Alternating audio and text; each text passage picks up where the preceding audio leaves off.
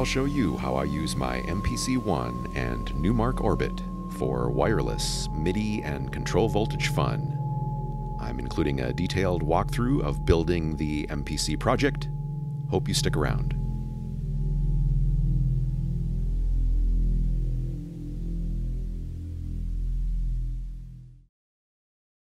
Okay, I'm starting from an empty project. And the first thing that I need to do is to make sure that my Numark Orbit can do MIDI learn. And to do that, I need to go to the Master System Preferences. So on the MPC, I'm going to click Shift Menu and then MIDI Sync.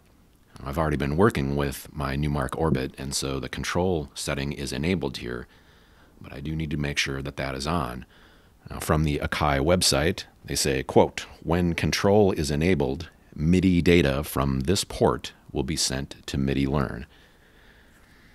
Next, I'm going to enable an audio in track on the MPC so that I can hear all the awesome things that I do. So there's audio, input config, and I want the input monitor to be on in. Next, I'm going to add some MIDI tracks. The first MIDI track will be for the NEUTRON. NEUTRON MIDI port is the NEUTRON, and the MIDI channel is number 3. All right, there's the NEUTRON. Now let's add a MIDI track for the Model D. And I'm going to add a new MIDI program. That'll be for the D. The MIDI port is the Model D, and the MIDI channel is number 4.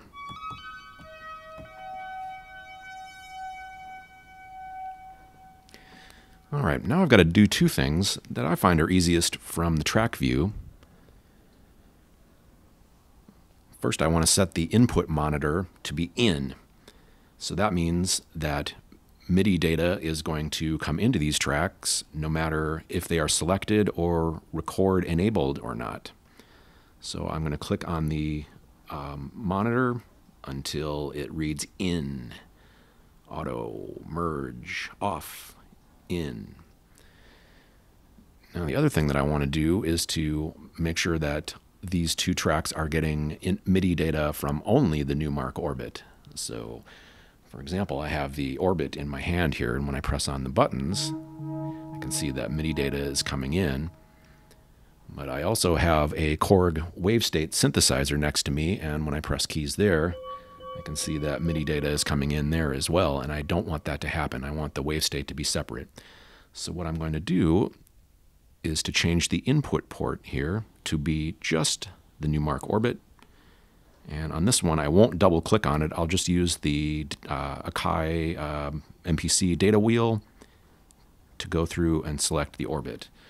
Now, when I press on keys on the wave state, nothing's happening, but I'm still getting MIDI data from the Numark Orbit. All right. Next, I'm going to add a CV track, a control voltage track.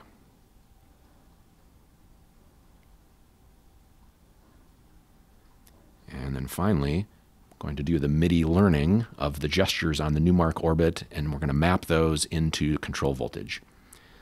So I hit Shift, Program Edit, which is also MIDI Control, and then I'm going to click MIDI Learn. Now add a source, a program, CV, and my CV target is CV Out 5. And now in order to learn the gesture, I have to make sure that the Learn light is enabled here, and I'm going to do the gesture on the Numark Orbit, and there it's got it. I'm going to add another one.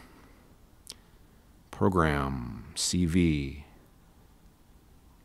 program, CV6, and I'm going to do another gesture on the Orbit. You can see that the data channel is different.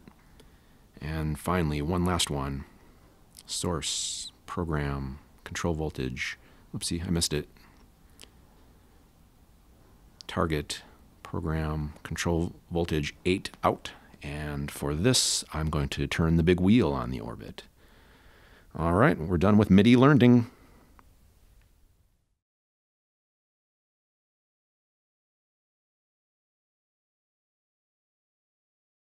To check on my MIDI mappings, I select the control voltage track and then press Program Edit. And this allows me to see the control voltage output values when I do the gestures on the Numark Orbit. There was pitch, roll, and the big wheel. The Numark Orbit buttons output MIDI notes, but my gesture needs to be wired up. So I'm going to take a patch cable from the MPC, CV out 5, and go into the patch bay on the NEUTRON.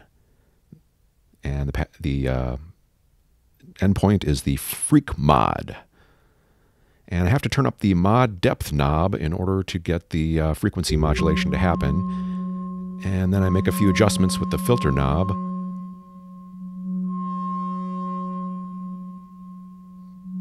to find the sweet spot. Now I'll do the same with the Model D.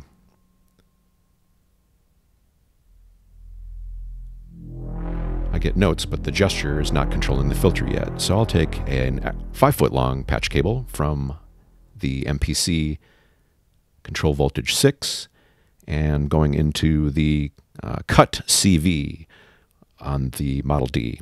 That's the filter cutoff frequency.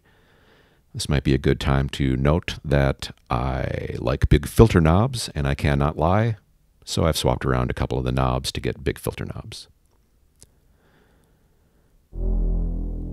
Now I have control of the filter on the Model D. In fact, I have independent control of both filters on both synths.